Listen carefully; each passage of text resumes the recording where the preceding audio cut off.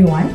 My name is Michelle, an education counselor from INTI International University and Colleges Malaysia. INTI offers a wide range of programs like business, arts and design, physiotherapy, law, and more. One of our most famous programs will be our 3+0 business program, whereby we partner with the University of Hertfordshire, UK. In other words, you will be able to obtain a foreign degree at an affordable cost. If you are interested to study in INTI and would like to find out more but you are unsure how due to the current lockdown situation, don't fret. Stay at home and let me help you. Do book an online counseling session with me as per the details seen. Stay home, stay safe, and see you online soon.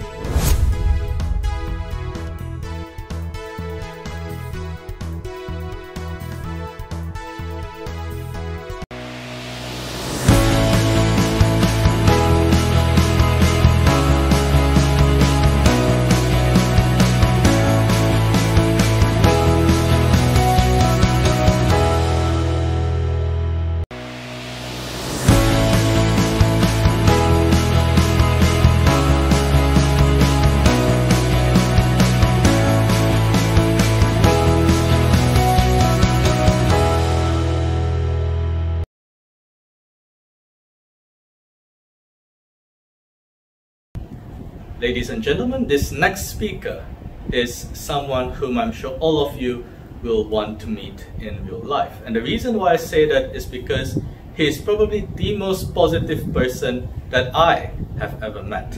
May I introduce to you Mr. Robin Booth, who will be sharing with us on the subject of the power of mindset, finding purpose through passion. Robin is a management consultant in Rotterdam in the Netherlands with a company called Conspec. He also previously served BMW. He brings a great degree of experience and expertise into his own ventures, which he's calling personal empowering. He is also a leadership and business coach with Boost the World Foundation.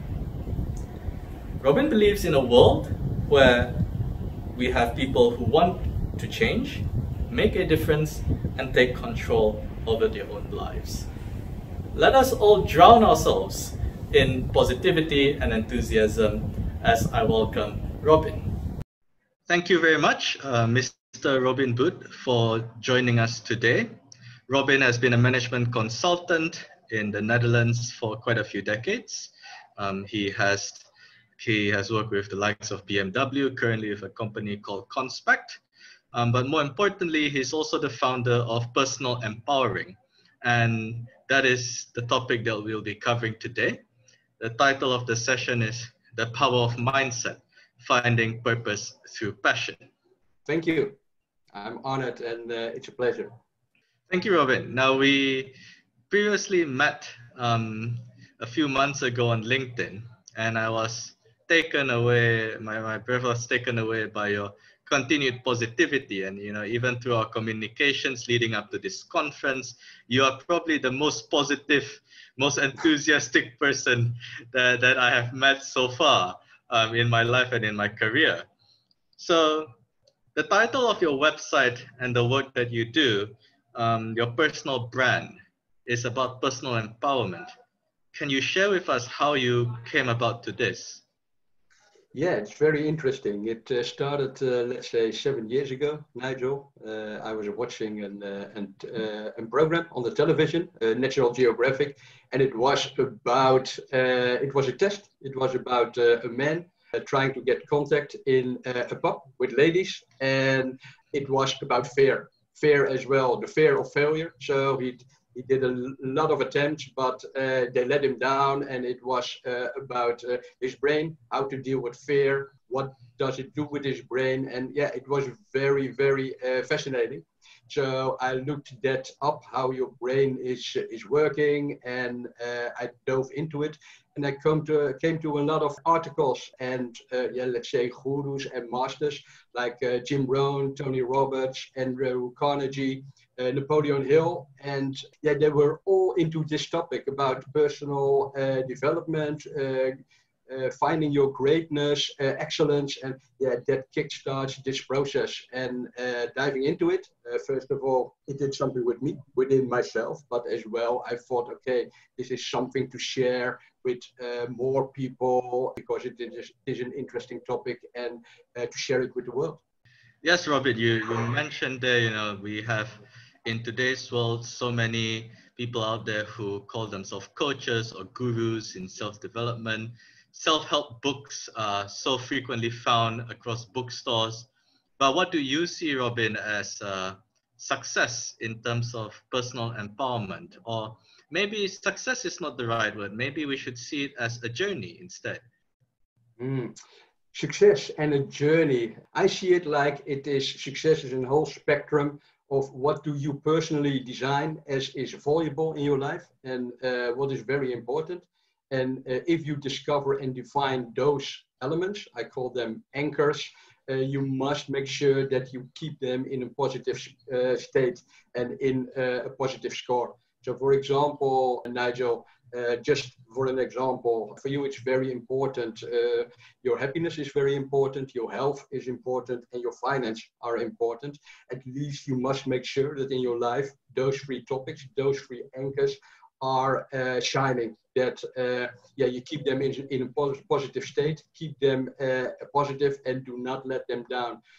Keep working on them. And another thing is as well, if you, for example, have an order in it, the order is happiness is above finance, at least make sure you make the right decisions, and it guides you as a compass in case you must make choices between happiness, hanging out with your family, your friends, and let's say the financial cost that comes to it. So success is keeping the things that you think is important, to keep them in a healthy and positive state.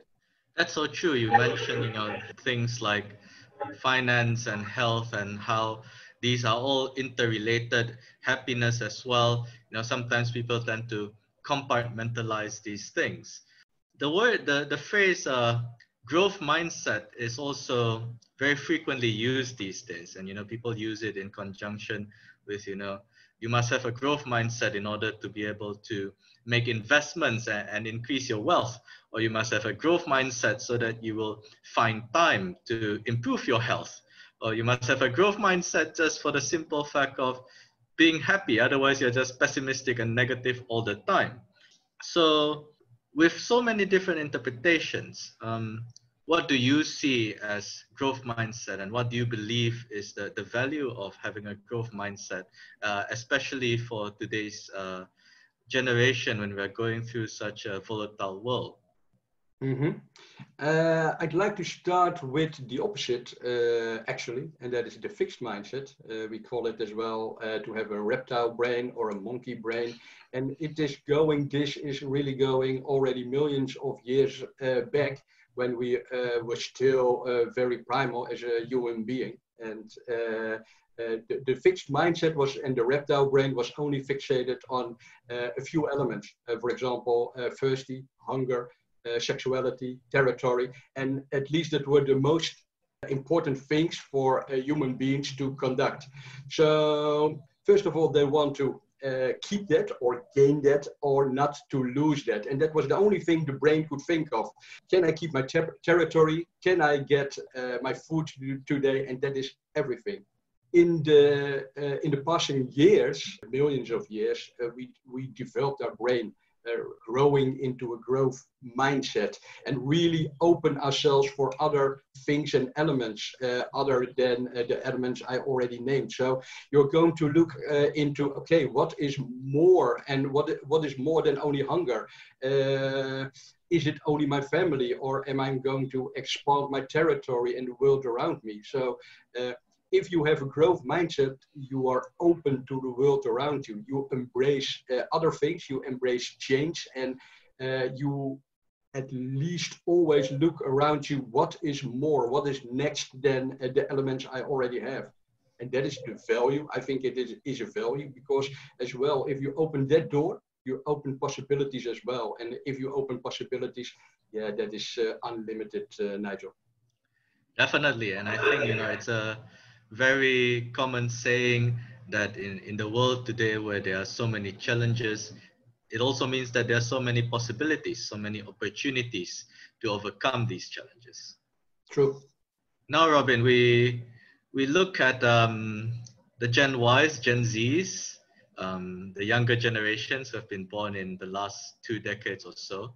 And you know, there have been a lot of labels, a lot of nicknames given to these generations. We have the strawberry generation that are easily bruised, the snowflake generation as well, maybe sometimes unfairly labeled towards them.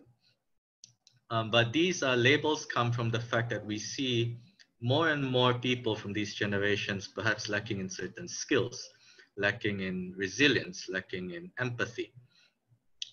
So would you agree with these labels? Do you think that there is something missing in the mindsets of these younger generations? Well, first of all, you must understand those generations, what is behind. If you go one level deeper and try to understand the generation and in what kind of world, as you already expressed, Nigel, they are living at the moment. What you can see, for example, is that the youth they have is starting very, very young. And they are teenagers, for example, already years before you and I, let's put it like that. And the environment is still pushing them. They are telling those generations, okay, there is no excuse at the moment. You have everything. The economic is good. And by the age of 30, you must be successful. So it gives a lot of stress to this generation. So they are competitive. They are measuring themselves in internet, social media with their generations. And yeah, that again, that can cause a lot of stress and frustration. So based on that one, a lot of these younger people are having a burnout or are a little bit dazed or are a little bit lost. And yeah, we as outside world name it or label it, for example, as they are laid back, they are, for example, sitting before the TV again. But yeah, to repeat myself, you must understand what is behind and really look into the mind of those people, that generation, and what is behind. And maybe very interesting as well, for example, and that is moving forward with your question. I have a question for you, Nigel. For example, do you know how many days an average person here on Earth is living? Do you have any clue?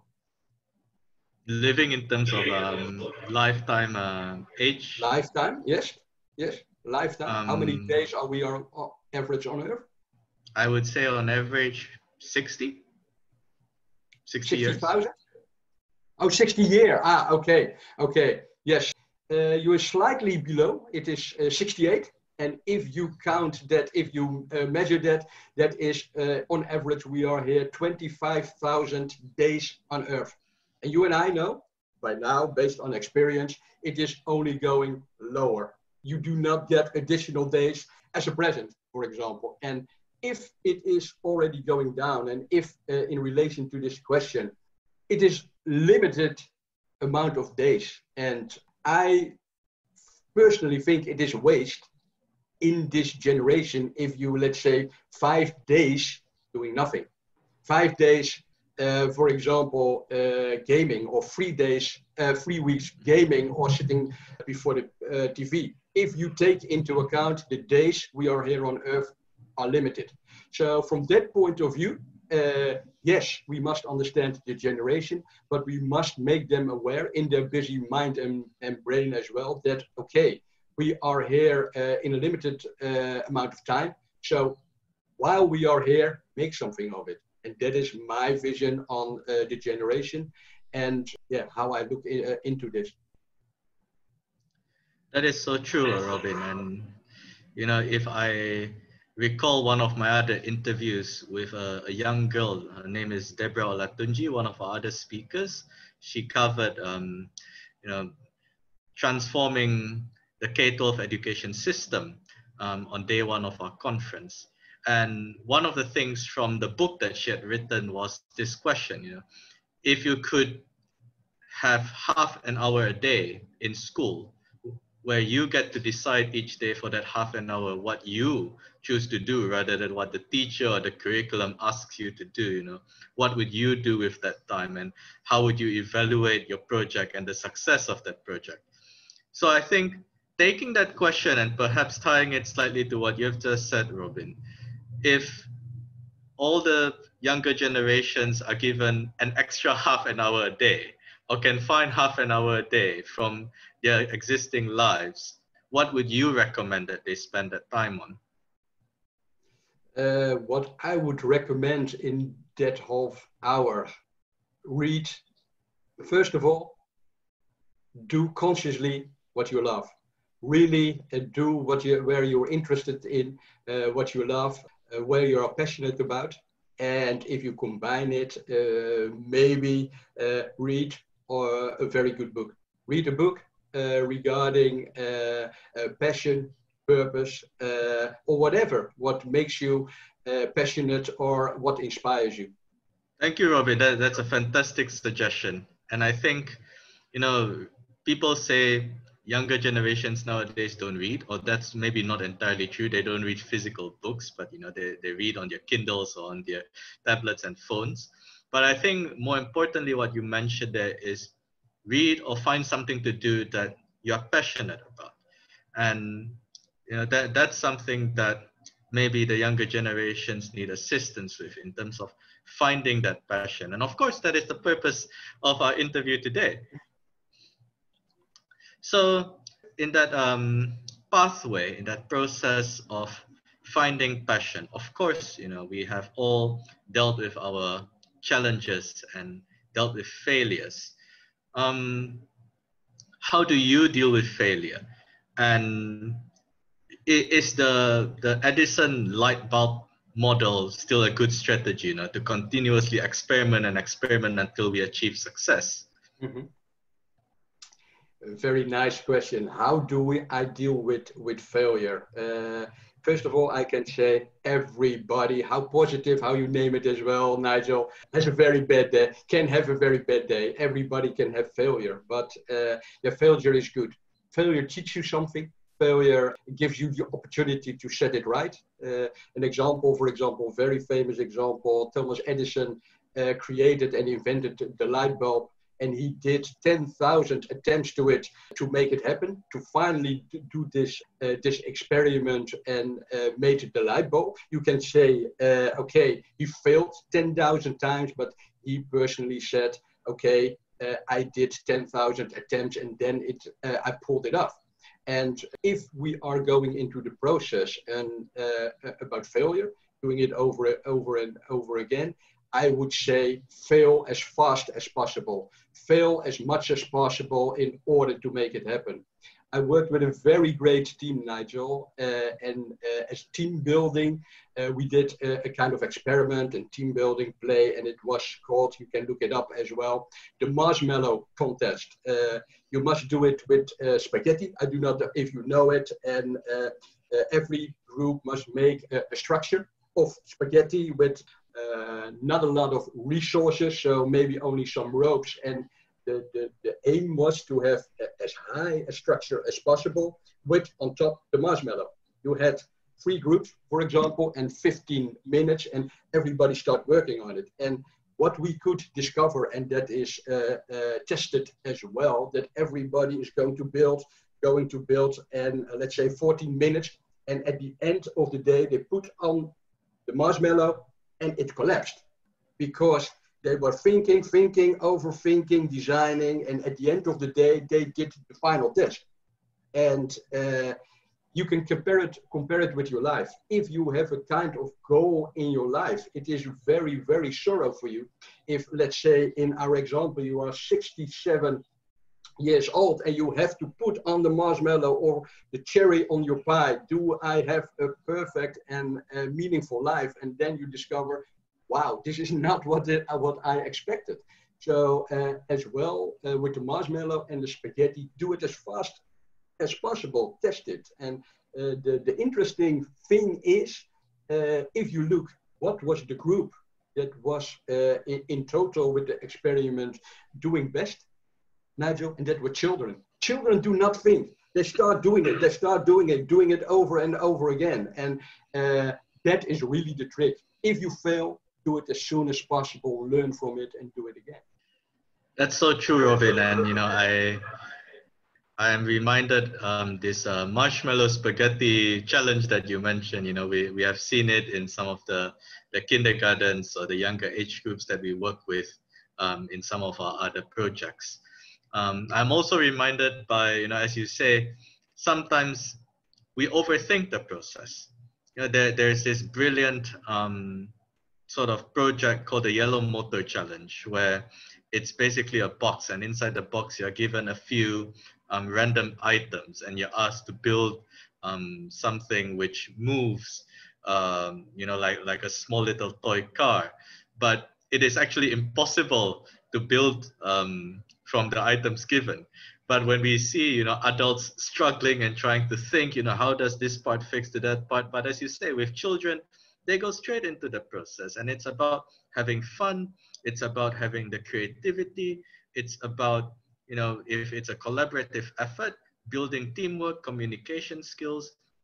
And most importantly, it's also about enjoying that process of, I guess, being able to fail and knowing that you will learn from it. Yeah, true. Totally true. Yes. So our next question, Robin. Some people say that when it comes to personal empowerment, quote unquote, it is all in the mind. And in terms of things like taking initiative or kickstarting the process. Do you agree with this? Or if you don't, then how do you think is the best possible ways to start one's journey? Mm-hmm. Well, agreement about it's all in the mind. It is more doing, and you must start doing it. You must start reading. You must start watching videos, YouTube, TED videos. Just take an example at the guru, the successful people in life. They all have written biographies and books, and start reading, start learning, start to understand them. Get into their head and take the steps they have. And from that point of view, behave like them. And you can see if you take this step by step, that it will change yourself as well. It will change your, how we talked about your growth mindset. You are going to look into opportunities. I must give one condition as well.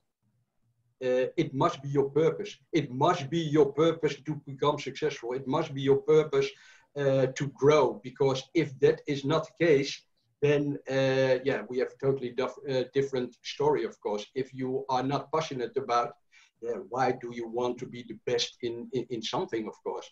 And but what I try to say, it is moreover as well working hard. Really keep doing it, working, trying, testing, and put the hours in.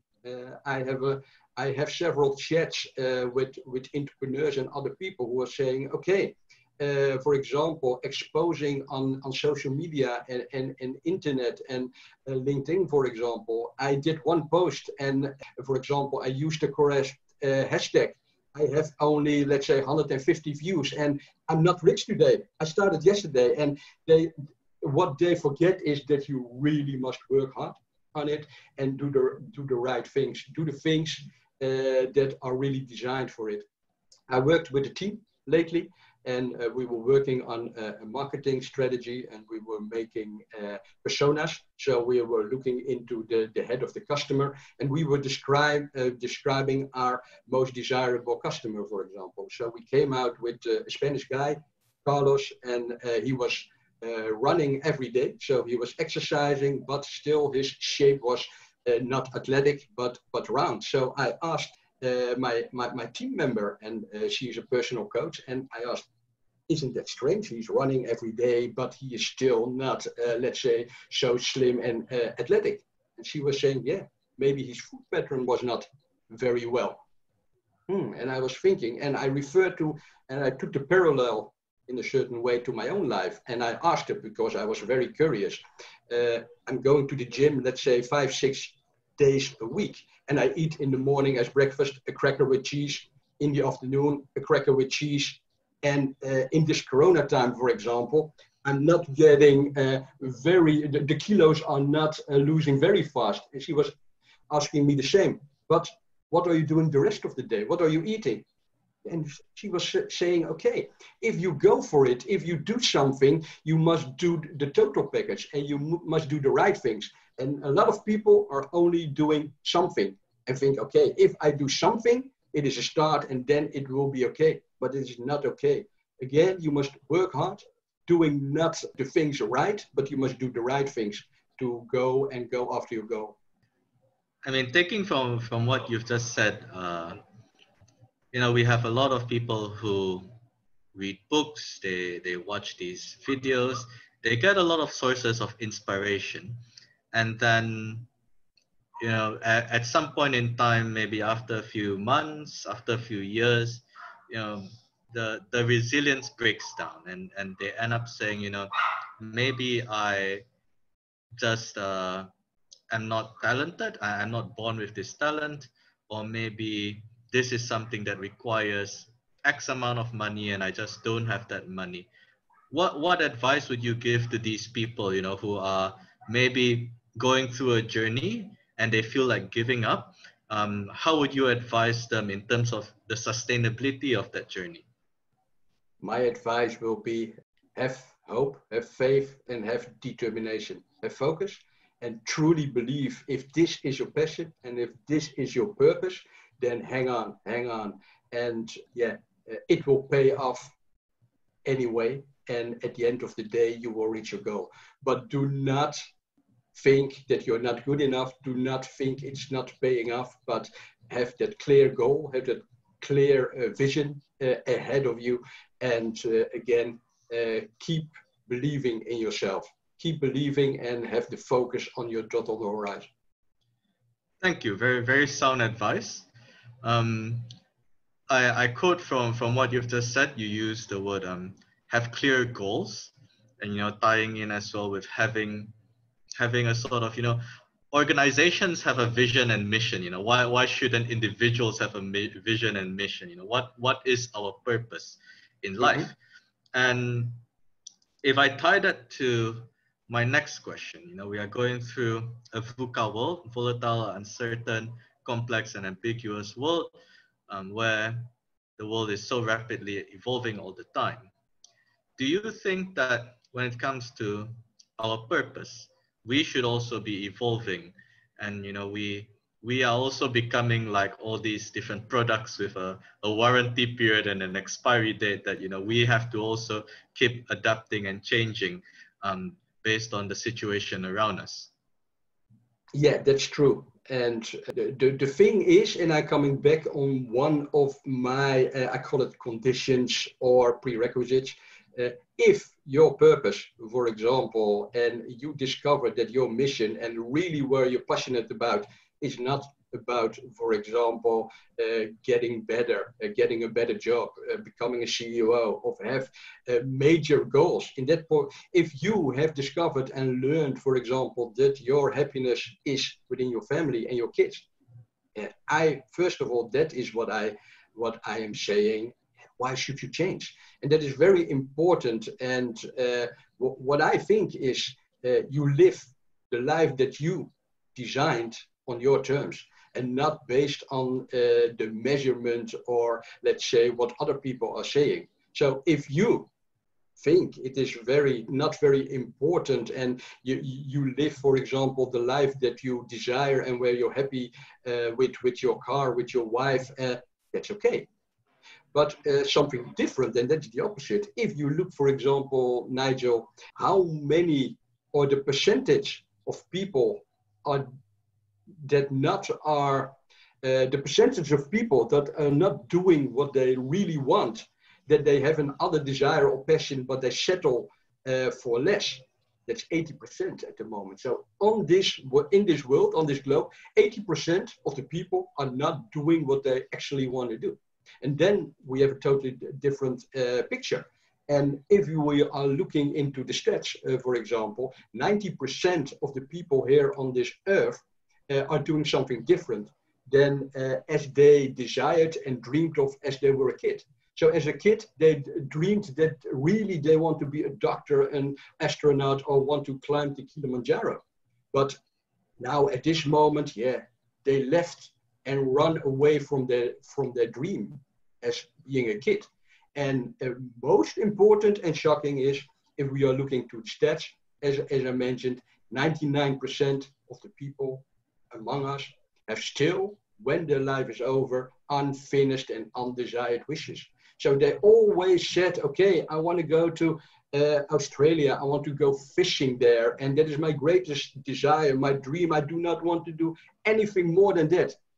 And then suddenly, unexpected or expected, life is over. And they thought, what about that? And if that is the case, then I think if you still then in the same job, in the still situation, then I think, okay, you must kickstart. You must not lose and forget about your dreams. But if it is really a desire of you, go for it. I think if I may summarize what you've just mentioned, you know, we need to have life principles, which I think a lot of people do. But more importantly, we need to stick very strongly to those life principles. And you know, you mentioned some examples: climbing Mount Kilimanjaro, going fishing in Australia. You know, I'm sure a lot of people, a lot of our audience members have a personal, what we call a bucket list. But it's like people who say they want to quit smoking and they never end up doing it. You know, it's very useful having a bucket list, but there's no point having it if you never tick off the items in the list. So hence the importance of sticking strongly to these principles, and I guess taking action, as you've said, you know, not just writing things down or having ideas, but actually taking active steps and doing things to achieve those goals. Yeah, that's true. That's true.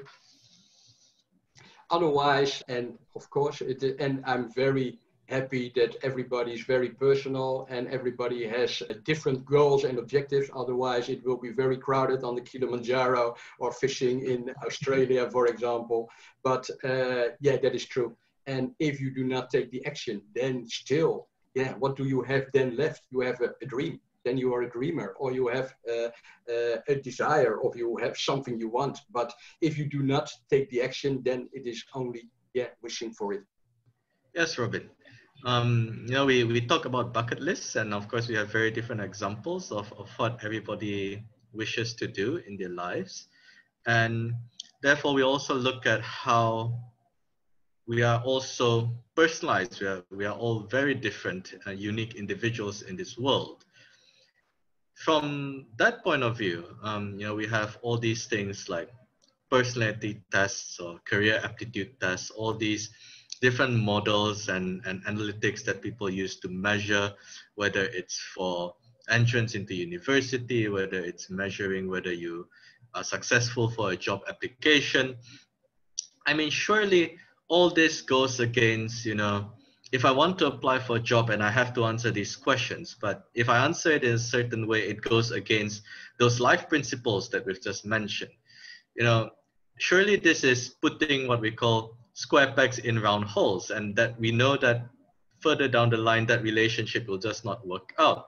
I mean, what are your thoughts on this, and how do you think our life experiences with the organizations or the people around us can become more personalized? Well, I do agree with the personality test. Of course, we have a lot of people on this globe, and there are patterns. There are certain types of patterns and certain types of personalities. But especially how you call them, the square pegs, for example, in a certain way, I like them. I love them in a certain way. And why? I can explain why. Because, like I said, they live the life they want on their terms. And they do not look around and, okay, what is everybody thinking of me? But they have their authenticity, and yeah, they live it like they want it. And yeah, it is it is, for example, as well the motto that you will recognize, and I saw it in your promo video as well. At the end of the day, it are the crazy peoples, it are the crazy ones who think we can change the world, eventually who are changing the world. And yes, that are square pegs, and that is not mainly the people who are fitting into the pattern and listening to what their environment is telling to them. And I mentioned authenticity as well, and I think it is very important, whatever you do, to stay close to yourself. A little example in relation to this, and that is leadership. I had 2 years ago, I had a leadership training, and there I had really the honor to have Barack Obama there as well, and he was talking about authenticity as well. And the thing is, and I can still see him sitting in front of me, and he was telling, at the end of the day, my last thought here on earth, for example, is not about how we deal with the financial crisis, how we dealt with a foreign affair. But at the end of the day, my last thought is walking in the path hand in hand with my daughters, Malia and Sasha, and that is what is truly matter. And that is authenticity, not thinking about what other people are thinking, not thinking about, okay, I'm vulnerable, but okay, come into the people's heart and be yourself. And I think that is very important as well. And talking about authenticity, Simon Sinek, for example, had one statement, and he was, okay, if we are going back to our very youngest experience in our life, what are we thinking that? What is that experience, our first thought in our life? And somehow, because we remember that one, is connected as we do today. And what I took out of it, and what I can tell is, I can really go back when I was 3 years old. 3 years old, I was sitting in a sandbag, and I was really alone. And I was playing with a plastic cup of vanilla yogurt, and there was a crack in it. And somehow, my little finger, 3 years old, was stuck into that crack. And I was really, really very terrified because I couldn't get out of it. And I can still recall that my grandpa was coming out of the house, and he released me out of the plastic cup. And I was so freed, and I was so happy. And if I reflect that today, maybe that's why I think it's very important for me as a person today, that if there is a possibility to help people, to give them some inspiration or motivation, give them a pat of the back, on their back, to move forward and to be there. Yeah, maybe that is the connection what Simon was thinking of. Who were you in your earliest memory, and what are you today? That's such an interesting question. You know, we always say children have the most innocent minds.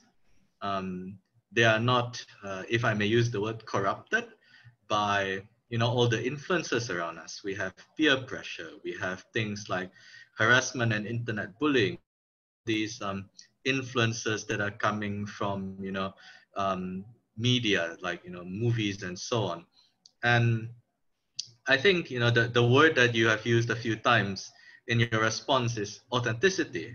The importance of living our lives based on those life principles, our purpose, rather than having this purpose, having our individual vision and mission being dictated by all these influences around us.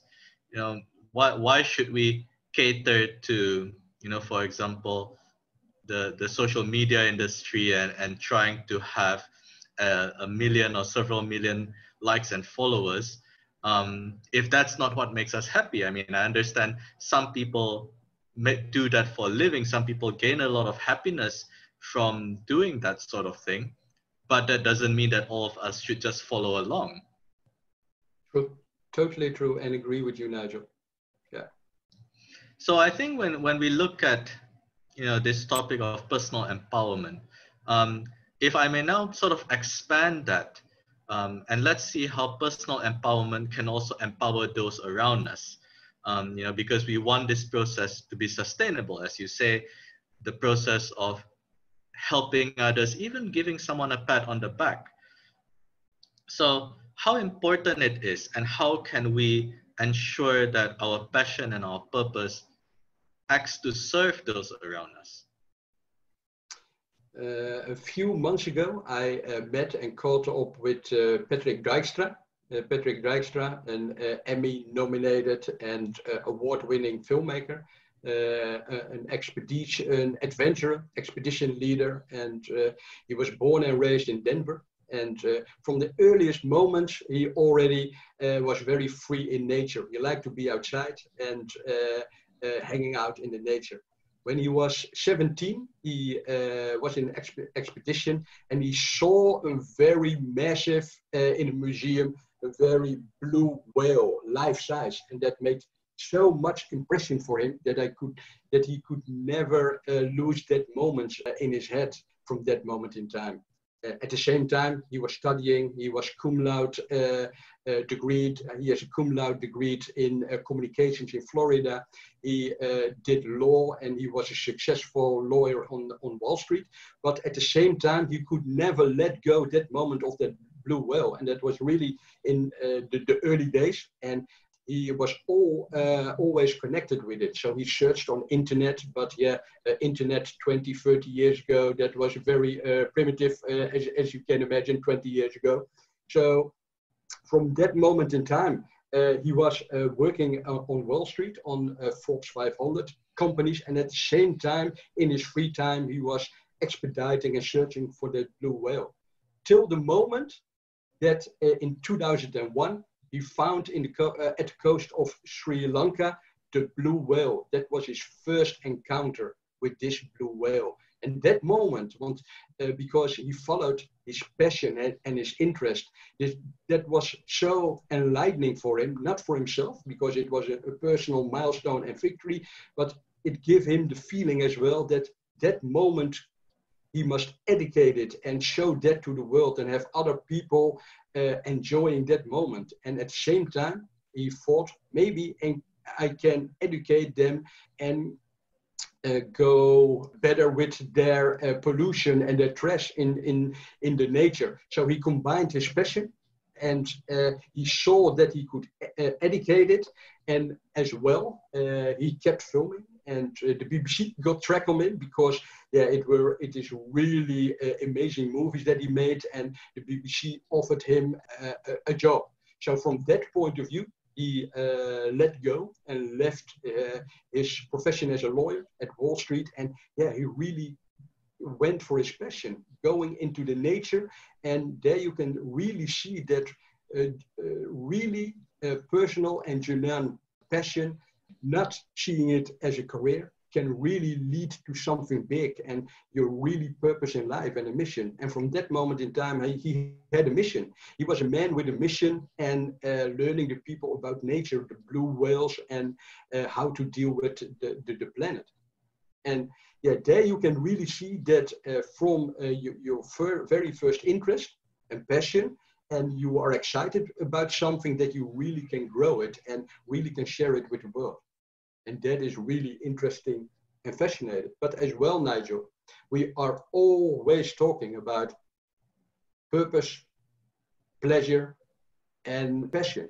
But as well, there is another side as well, and that's pain. As well, a few months ago, I met with a lady, Jamie. She was really in a very bad state, in a very bad mental state.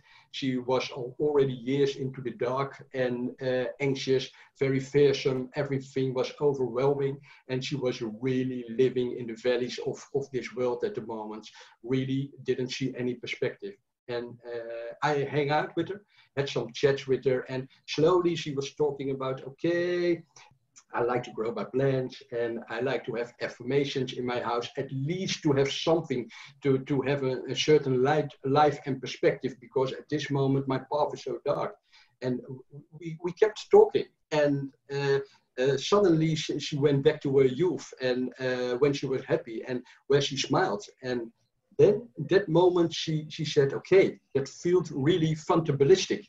That's a very funny word. I made it up with my friends. It is a kind of mixture of fabulous, fantastic, and fatalistic. But yeah, I do not have patterned it, but it is really funny. Maybe I should have. And that was really, I was thinking, okay, maybe we can do something with it. So I called with a very loyal friend and I said, okay, can we buy that domain and what, who has it and what did it cost? And I'm going to the bottom of it, but at the end of the day, we got the domain and I really hold in my hand, okay, dear Jamie, from now on, really, you can be the owner and founder of Fantablistic. And this is really making you happy, strong. And it is really a symbol for you that this is something of faith, hope, and determination. And she says, yes, if I can pull this off, I can help people. I can help the world, and similar people like I can be the resort for them. So what you can see, she was really flourishing up by that perspective, somewhere from out of the dark, and she turned her pain into something positive, and now she is really pulling this off and being a kind of beacon for the world. So it is not always that it is only passion that leads to purpose, but it can be pain as well. Such great examples, Robin. And if I take from the first one, the example of the gentleman and the blue whale, you know, it's all about, I guess, design thinking as well. You know, looking into how we can help those around us, how we can improve the world around us, and from there, you know, taking that and also using it as a model to work on what we are passionate on. And if I take the second example of Jamie, I think, you know, we are not mental health experts here, but I think it's always important to have something that we cling on to, whether it's, you know, as with yourself, a memory from your very youngest days, whether it's like Jamie, a word that she created with her friends. You know, these are things which at some point in time when we are in those valleys that you mentioned, these are the things that help us to kickstart the journey, that help us to find the right pathways again. True, totally true. So Robin, with the advancement of technology, you know, we are looking at now things like AI and machine learning. You know, the Industrial Revolution 4.0 is the buzzword that everyone is using. Digital transformation is another phrase that everybody is using. So what do you see for us human beings in terms of our future? Do you think that it is going to be more difficult, the process of personal empowerment? Do you think we are slowly losing what we call the human touch? And perhaps from there also, maybe you'd like to share how you envision your own future. Okay, that's very, very interesting. It's a very fascinating topic because from the early days and in my personal journey, in my personal developing and empowerment, I was always searching for a way to extend my brain, to expand my capacity, just to learn more, to put more in my head, to have more abilities. And with this new technology, the new tools, the AI, for example, it gives maybe in the future a very good possibility. As well, what I can say, I did a research and I asked people based on some inspiration of a book I read. And that was really, if the most beautiful poem that you have ever read, you discover that it is made by artificial intelligence, by a computer, that is combining the most emotional and touching words, combining them and create a poem. Do you really feel different about it then? And it's very interesting because 60% of the people, the humans, thought, okay, then it is different. Then it is not the touchable. Then it is only a machine. And 40%, okay, it can enrich our lives. So it is very interesting. And the romanticist in myself, in me, is then I see a future And that is really, if we are going that far with the machine and the technology, how amazing would it be if a robot, for example, is really crying because what he has produced, that we turn it around, not that we get more machinery, machine-like, but that the machines are getting more human. What about that? Sounds like straight out from the Hollywood movies, Robin. No, but that is very true. Technology, including AI, is only as good as we humans develop it to be. And I think, with so many machines and so much automation around us, we will eventually reach a stage where we don't want to see them as just machines. We don't want to see these things as just helping our lives become more efficient. We want these things to also, I mean, if you can do it more efficiently for me, but at the same time also, do it in such a way that I feel happy, that's an added bonus. It is. So just to close on that topic of the future and technology, what are your thoughts? What are some predictions that you have in terms of what I call merging the organic and the artificial in how we view and how we grow our personal mindsets? Yeah, it already started, of course, because if we are looking around us, information and influences are these days very quickly. So where we were, for example, in 10 years, 20 years ago, that information, books, I already say books, but you are already saying movies or something like that.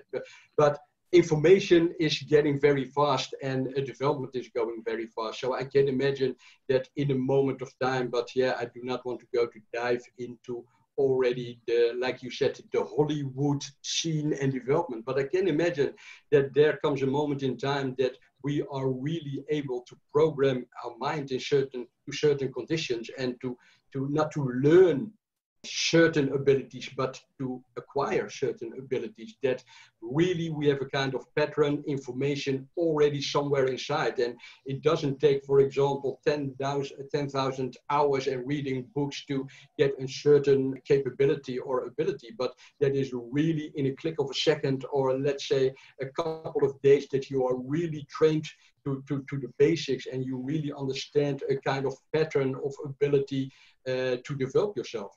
And there are really going different and new ways on, okay, what is development, in which ways is development best, for example. So we are constantly, the world is constantly changing, developing and evolving. And the thing is, we must adapt to that and rapidly. Definitely, adaptability and flexibility, all very important in today's world. So finally, Robin, some concluding questions. So now we've had a fairly long conversation. If the audience members were to get some key takeaway messages, what can I now, after listening to this interview with Robin, what can I put into action immediately? I want to kickstart my journey. Yeah, that's very good. Okay, let's dive into that one and summarize. Very first one is really find your passion, or let's say your pain. You really must have your purpose, your mission, not only what you said for the organization, but from a person as well. What is driving me and why am I here on earth? What is really my mission being here and what am I trying to accomplish? Another thing is envision the dot on the horizon. Where do you want to be? Where really you want to be, let's say in 10, 20 years, and really write it down. What are your goals? Really specify it detailedly. Okay, and then you can say where am I today and where am I want to go. That is your journey. Describe as well, and again, put everything on paper. Describe your values. What do you think important in your journey going from A to B? Is it what I said? Is it money? Is it happiness? Is it your health, for example? And so far, it is only, let's call it very high level and fuzzy-wuzzy maybe for some of you, but as well what you said, you must put it in action. Otherwise it will be always a dream, a desire or a want. So take in your head, what is your required next step? What action do I need to take? And you can do that both ways. You can start today and what is the next step, or you can really envision your endpoint and take it up from there, going slightly back. So put it into action, and from time to time, keep reflecting and not think, okay, in my head, I want to have a BMW M8, for example, in 20 years. And then you start working on it, you make the money, and a year before that, you want to buy the M8, and for example, and you wanted to have a combustion engine, and there is only electrical vehicle. So, and that is the marshmallow on the spaghetti. You must keep reflecting, testing, is it still relevant? Is it still reasonable? And yeah, keep communicating, for example, to your environment. I can imagine that you have to align with your family, with your wife, if you want to buy in 20 years a BMW M8, for example. And again, what I said, it is, I said BMW, it can be the Kilimanjaro as well. It can be the Tokyo Marathon. It can be fishing, but whatever you want, where you're passionate about, envision it and make it happen. Have that, what I already said, have that hope, have that faith and that determination, yeah, committed to that goal. That's a great summary, Robin, of our conversation. And to our audience members, take the opportunity to use our conference app, or I should say our Inspired Community app, at Space, where you can record selfie videos of yourself of up to 3 minutes. Share with us, share with Robin, what are the values that drive your purpose in life? What are some of the ambitions that you have and the actions that you will put into place now that you have been inspired by this interview? So last but not least, Robin, how do you see yourself innovating and provoking mindset change in this area of expertise, in personal empowerment within the next 12 months, especially given the post-pandemic situation? And also, Robin, a hidden question for you, which I've always wanted to ask you all this time since I met you. What's your secret to staying so positive all the time? Okay, let's start with the first one. How do I see myself in this area of expertise in 12 months?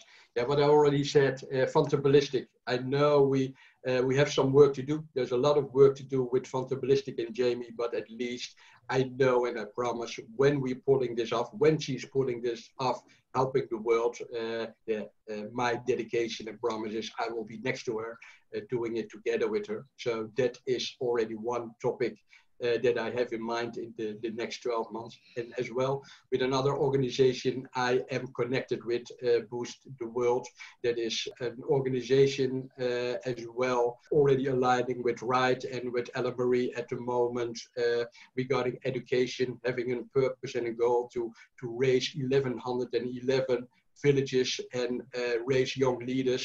Yeah, we are going with that program globally. We're scaling up at the moment. So in the next 12 months, yeah, I will be involved in that one as well, just in this area of expertise. It isn't much more, there is not much, it's very humble to raise the next generation into this awareness and raising young leaders. The last one you asked, positivity. Yeah, very, very important, Nigel, and you are smiling as well. And then I already have reached my purpose because you are smiling. But yeah, it is be grateful, be thankful, embrace life, be open. Very important as well. What I already said in this interview: be the person you want to be, do the things you love, and everything what you do is do it with passion. And last but not least, enjoy the ride and just keep smiling. So there we have it. Once again, it's been an absolute pleasure to have this conversation with you. Robin Booth, founder of Personal Empowering. To our audience members, feel free to use the community app or all our other different channels. Submit your questions, your comments. We will collect them after the conference. We will send them to Robin. His feedback will be published in our post-conference email newsletters. And of course, the endeavors that Robin has mentioned, if you'd like to get in touch with him personally, if you want him to be your positivity coach, we will have the details below this video. So once again, thank you so much, Robin, for your time. It's been an absolute joy. My pleasure, Nigel. Thank you very much. Thank you all. And it is a pleasure and an honor for me as well. Thank you.